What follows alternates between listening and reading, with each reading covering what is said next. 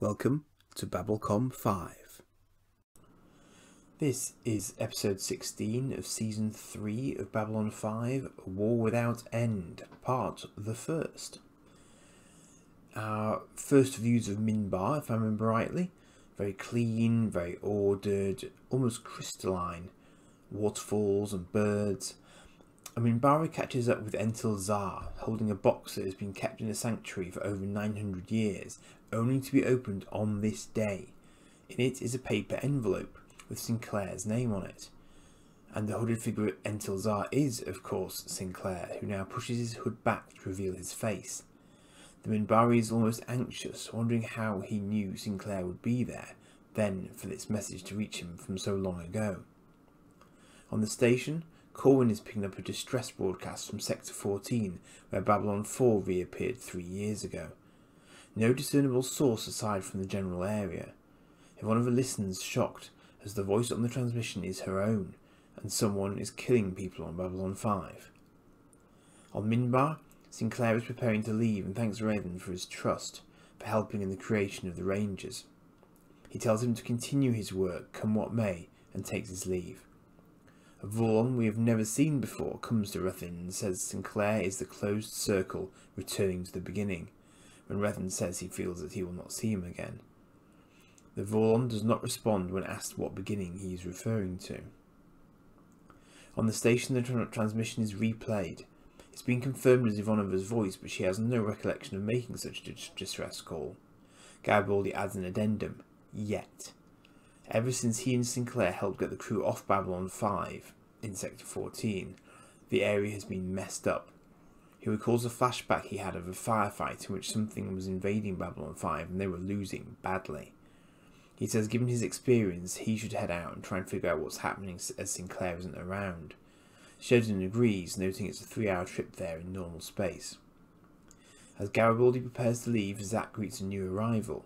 Ambassador Sinclair is back aboard the station and does well to recognise Zack, as they hadn't known each other very long before he left. When asked how long he might be staying, Sinclair smiles and says that's a more interesting question than he might imagine. Garibaldi takes off, saying to Ivanova that if he manages to get winning lotto tickets, he'll split the proceeds with her. Lanier enters Delenne's darkened quarters to report on Sinclair's arrival. Delenne lights a candle and intones, "We are grey. We stand between the candle and the star." She wishes she had more time with her friend, but Lanier says this must be done and Delenne agrees. She is also in receipt of a paper note with her name on it. As Marcus and Sheridan discuss a pause in the Shadows campaign after the Vorlon intervention last episode, Delenne enters the war room and says they, Ivanova and one other are needed on the White Star immediately. The other is Sinclair, who enters from the opposite doorway and greets Sheridan warmly. They last met during riots on Mars, but of course they know each other by reputation too. Just as they're exchanging greetings, word comes in from Garibaldi that the rift in Sector 14 is twice the size it was before, because it's being fed energy from Epsilon 3, the planet below Babylon 5, and a certain Zathras is concerned about how the Great Machine is holding up, but he tells his colleague that they cannot tell Draal because it's taking all his concentration to keep the time field stable. Disturbing him would have dire consequences, but he told Zathras what needed doing, so Zathras will get on with it. Garibaldi has arrived at the rift and is probing it as best he can as more transmission fragments come through. On board a shuttle, Sheridan is also probing Sinclair as to why there was no warning of his arrival, yet Delenne was expecting him, and is requiring them to go to the White Star in a hurry. Sinclair tells him there are no such things as coincidences, and Marcus chuckles, saying that on Minbar, Ranger 1 was famous for his cryptic proclamations, best interpreted in a mirror whilst hanging upside down. Garibaldi continues to investigate the rift, cutting his life support to lock onto the signal with more power. But doing so brings a grim transmission from a wounded Ivanova on a wrecked CNC command deck, putting out an SOS to any ship in Grid Epsilon. The defence grid is down, the station has been boarded, and Garibaldi has rigged the fusion reactors. The external cameras show a Shadow Armada closing and establishing weapons lock before she cries out and a bright light fills the screen, cutting to static. Aboard the White Star, Delenne asks John if he trusts her. He doesn't understand why she's asking it and says yes with his life, and so she bids them all sit as she shows them footage from 1,000 years ago that no one outside the Grey Council has ever seen before. She explains that the Shadows were pushing hard and destroyed a great starbase that the Minbari were reliant on for long-range support. With that defeat, the war might have been lost or stalemated, but Droll has now sent her more footage. Babylon 4 arrived in the past as a replacement for that lost starbase, to the surprise of all present, with one of us saying they had assumed Babylon 4 was being taken into the future because it had gone forward in time when they encountered it. Sinclair says they never found out who was behind it moving through time when they helped get the crew off. Delenn now shows them additional footage from 6 years ago, just as Babylon 4 was going online. The allies of the Shadows recognised the station from the past and sent fighters with a bomb to destroy it, but they were stopped by the White Star. Sheridan and the others get to their feet in shock. How? Delenn explains that S03E16 is enlarging the rift so they can take the White Star back to save Babylon 4 and take it further back to where it is needed. Failing to do so will result in Babylon 5's destruction in the present. Breath. So, at the end of the last war, the Shadows were driven from Zahadum and much of their fleet destroyed.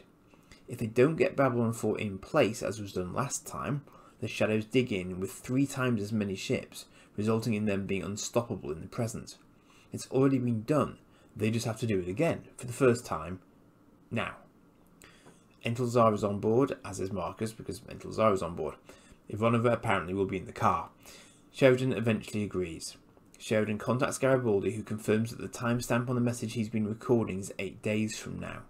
Sheridan orders him home as they're on it. One more surprise. They're being chased by a ship from S03E16, which Delenn says she's been expecting, because even the Minbari lack the ability to stabilise a time field of this strength. They need to place a beacon on the power plant of Babylon 4 to be able to move it through time. This equipment is being brought not by Droll, who is busy with the Great Machine, but by another. One Zathras. Sinclair, of course, recognises him from the events of Babylon Squared, but Zathras hasn't met him yet, but knows he is the one, and we are reminded in flashback of their first meeting, which prompts Sinclair to warn Zathras not to reveal anything to his younger self. Zathras doesn't really understand, but says he is good at doings, if not understandings. He also has a list of things not to mention, like the one, but he's forgotten well what else is on the list, although it's apparent that Sheridan is on it because he's honoured to meet him, but can't say why. It's a funny exchange. Sinclair asks Sheridan for a favour. As they pass Garibaldi, Sheridan doesn't tell him Sinclair is there and confirms he's to return to the station. Sheridan then asks if Sinclair wanted to speak to him, to which he responds, more than you can imagine. Marcus tells Sheridan he told him. Sinclair watches Garibaldi's fury go past on a display and flashes back to his own flashback from Babylon Squared, where Garibaldi was making a last stand against the invaders. He promises in the present that he won't let it happen. Arriving at the rift, Zathras hands out time anchors to the crew, without which they can become unstuck in time due to the tachyon impulses they'll be subjected to. He says being unprotected against the impulses can also cause great harm, hence why the first Fury pilot in Babylon Squared died of old age. They go in, the White Star appearing distorted by the timey-wimey distortion, until they come out on the other side and pick up the Shadow fighters guarding what seems to be a fusion bomb they plan to attach to the station to make it look like its destruction is an accident. On the station, Zack greets Garibaldi and mentions that Ambassador Sinclair was there, which of course surprises Garibaldi, who discovers a password-protected message on his system. In space, 3 Shadow fighters break off to engage the White Star. One is taken out on approach, the other 2 evade and open fire, hitting but not damaging the White Star, which Lanier says has evolved its Volon organic skin to the point where it can dissipate the energy of their shots. Sheridan orders them to proceed towards their primary target. Garibaldi tries sock, fasten, zip, remembering his conversation with Sinclair in Babylon Squared, then tries hello old friend. Sinclair explains that he won't be coming back from Babylon 4, and if Garibaldi had come along, he wouldn't have either, and he couldn't allow that. But he wanted to say goodbye at least. In space, time grows short, and Ivanova has to try targeting the bomb manually in the hopes of landing a long-range hit. She kills another fighter but misses the bomb, putting it in range of the station and them when she fires again.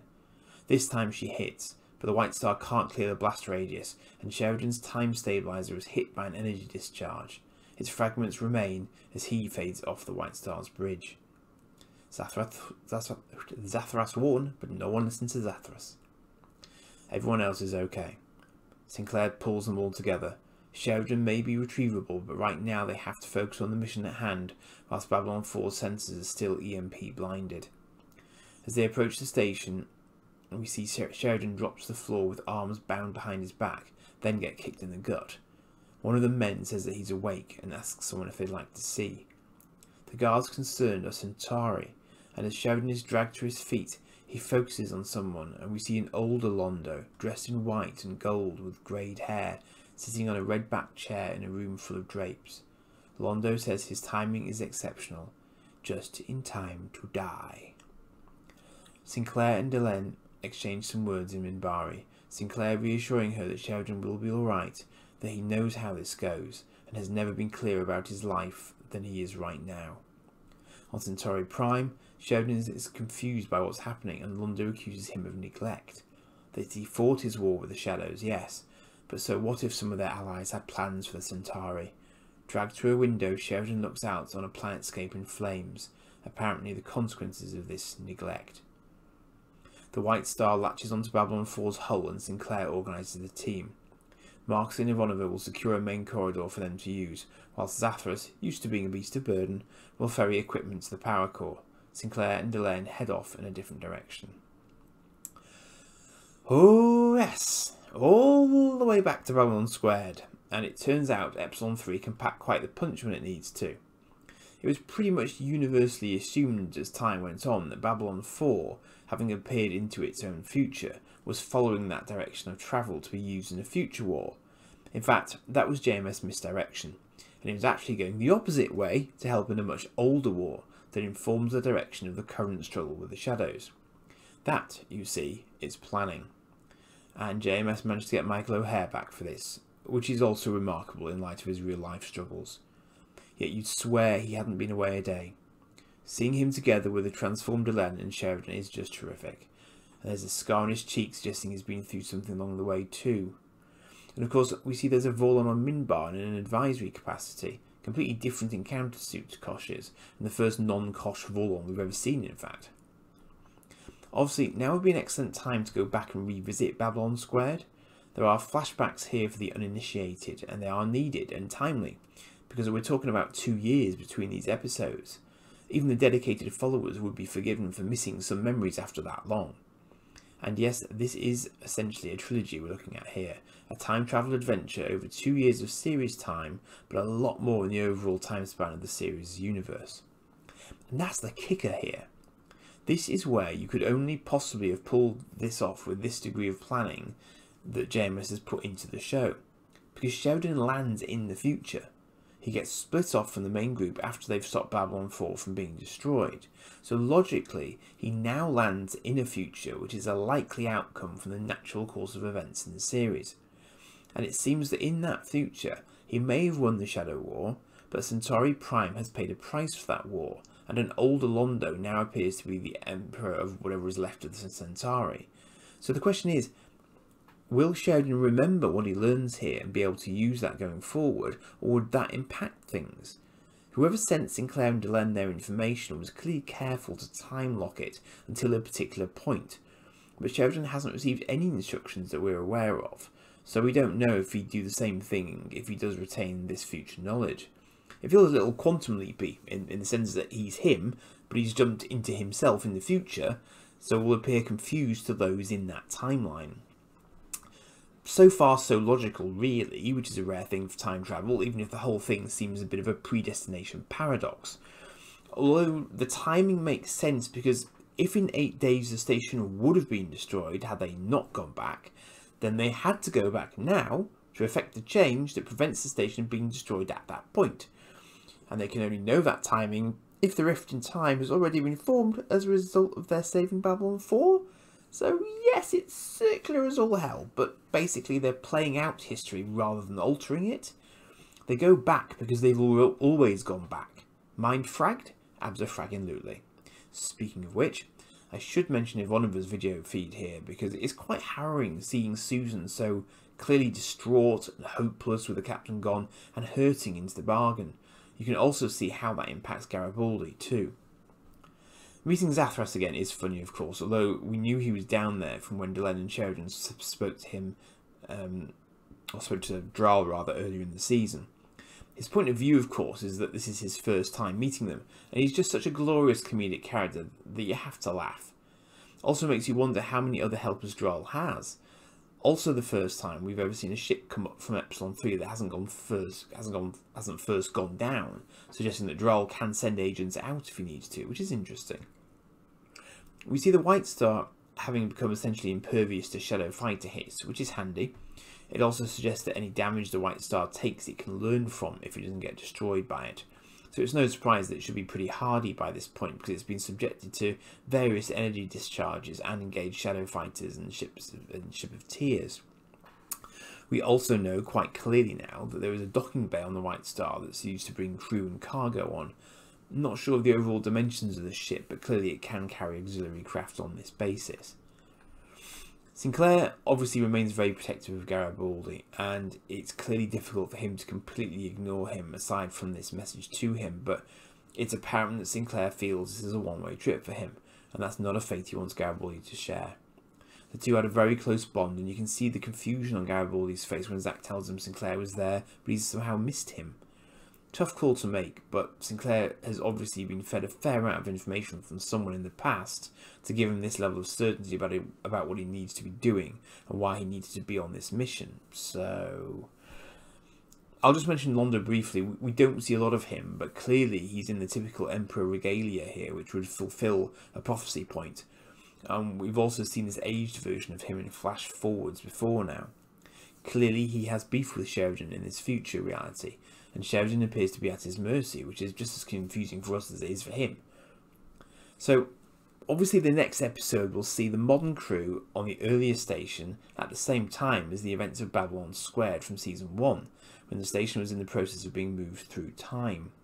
Which is also a nice move, because it means that if you did have Babylon Squared taped at the time, yes, VHS tape, digital recording wasn't a thing at that point, you had a chance to refresh your memory before the second part.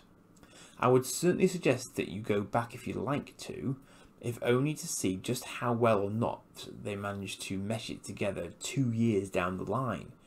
And next week I will then look a little deeper into this as a two-parter when spoilers will not be an issue. As it is, I'm keeping my cards close to my chest when this could be a far longer examination when all is said and done. Don't forget too, in case you're wondering, Franklin has resigned at this point because he's not involved here. And here I shall leave you. Second part should be my last one before Christmas. Bye for now.